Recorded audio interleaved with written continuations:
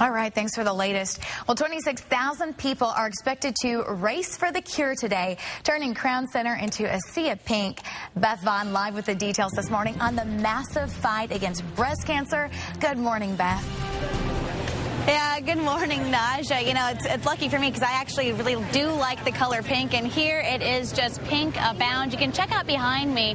The 5K walk is just wrapping up, and the folks that are in the bright pink shirts, those are the breast cancer survivors. So today is really celebrating their fight and also those we've lost to the disease.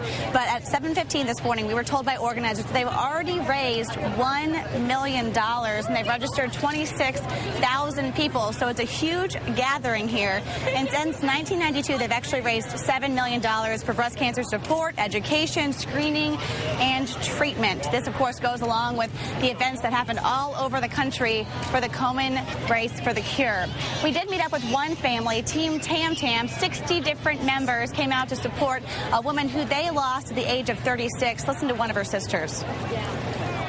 She waited too long, going through a divorce, didn't have health care, and thought, I can't do it. So when she did go, then it was too late, but she fought a good long battle, 6 years, and then after that, my mother was diagnosed with stage 1 breast cancer.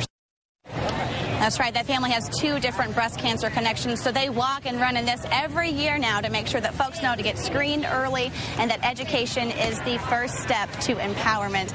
And we are told that $1 million has been raised, but the goal was 1.3, and they are well on their way to reaching that goal. For now, we're live. Beth Vaughn, NBC Action News.